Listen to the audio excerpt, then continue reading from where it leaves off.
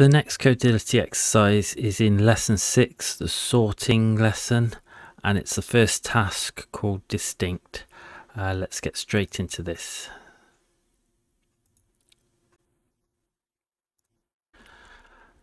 So write a function that, given an array A consisting of n integers, returns the number of distinct values in the array A. For example, given the array A consisting of 6 elements, and those elements are 2, 1, 1, 2, 3 and 1, the function should return 3 because there are 3 distinct values, namely 1, 2 and 3. Write an efficient algorithm for the following assumptions. N, which is the length of the array, is an integer within the range of 0 and 100,000, and each element in the array A is an integer within the range of -1,000,000 and 1,000,000. Okay, so I've got a pre-prepared class in Eclipse, so I'll paste the solution, the empty solution method, and get straight into it. I think this is a painless method. I think what I'm going to do is I'm going to use a hash set, because a hash set is very quick to check whether a value is already in there, and each time I see the value in the array A, I'll add it to the hash set if it's not already in there, and then I'll just return the length of the hash set. So I think this is a pretty simple exercise. So just add a method to output the result.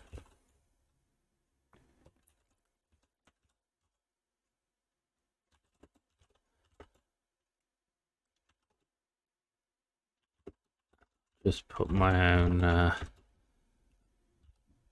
example in there. So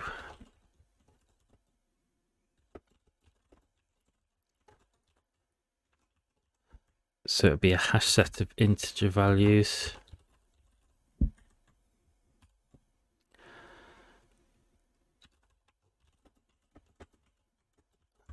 And for each value in the array, I'm going to add it. Now, if it's already in there, it leaves the set unchanged, so I don't even need to do a if it's already in there. I just need to add it to the hash set.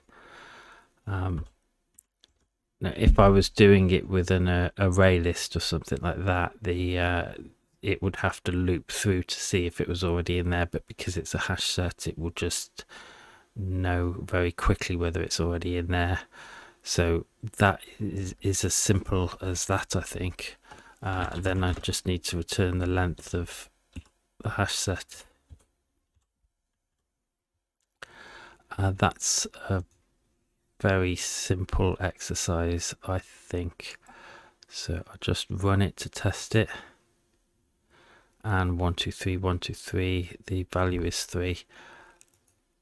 I'll just give it the example 2, 1, 1, 2, 3, 1.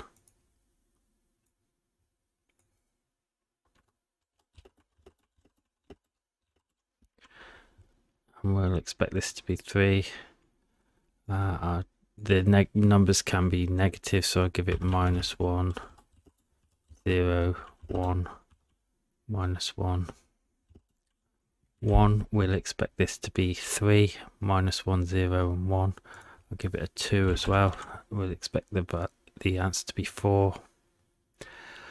It did say in the exercise description that n is in the range of 0 to 100,000, so a corner case would be giving it nothing. That's going to work. I'm fairly confident the answer is 0.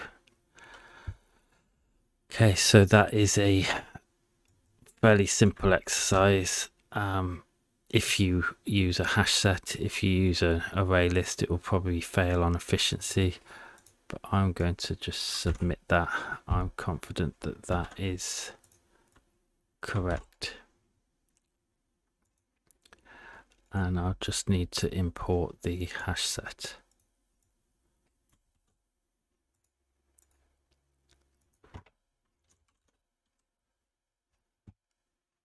I'll run the tests. Okay, it's just giving it the one example, the example in the solution, and that's worked, but I'll submit that. I can't see anything going wrong. The hash set's very quick at checking whether the value's already in there. So I'm expecting 100%. Might be being overconfident again, but let's see.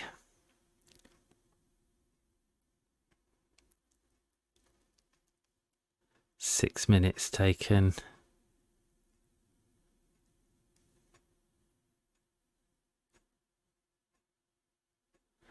And 100%. Some of the extreme cases were chaotic sequence, large random sequence in the range of -1 million to +1 million. These two here, another chaotic sequence. In these two are using array lengths of 100,000, but that's no problem for a hash set.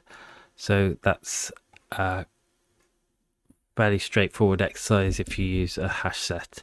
So that's it for now. Thanks for watching.